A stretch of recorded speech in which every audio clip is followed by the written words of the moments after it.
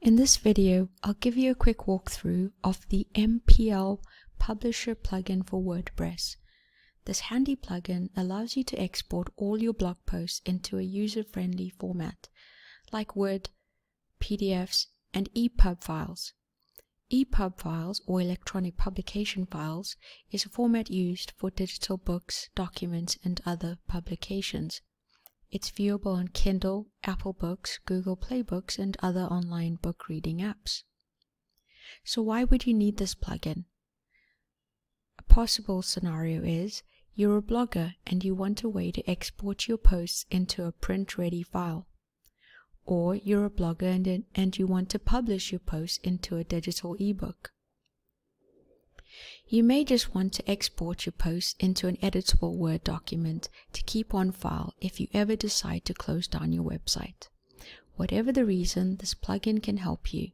So let's test it out.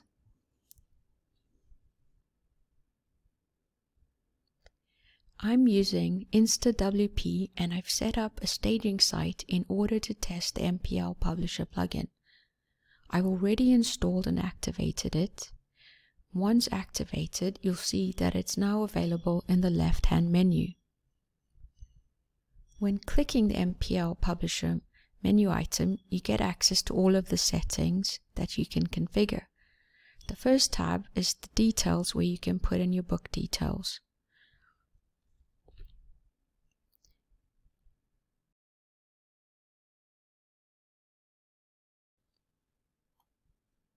The Meta tab, you can add in book ID, ISBN code, language, publication dates, and more. I think for most people this will not be required.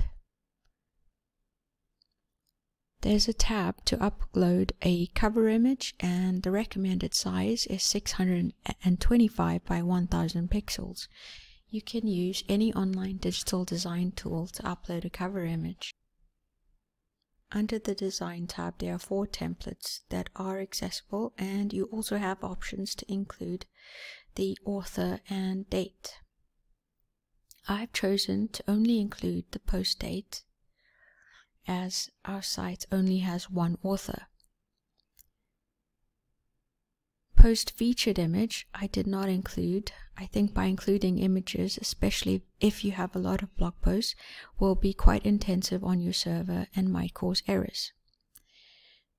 Content images, I have found during my testing that inserting images into an output file such as a Word document did cause errors. So as a workaround, I exported all the posts to PDF and then used Adobe Acrobat's free tool to convert the PDF to an editable Word document. This worked seamlessly for me. In the meantime, I have asked the developer if he would look into that error. The license is $49 per site. It unlocks premium features. For example, the free version only allows you to export 50 posts, but there is no limit with the premium version. Details page, you have a list of all the posts that you've created, and you can filter them by status, post type, categories, months, and year. I wanted to export everything, so I have used the Select All button. You can rearrange posts by clicking and dragging.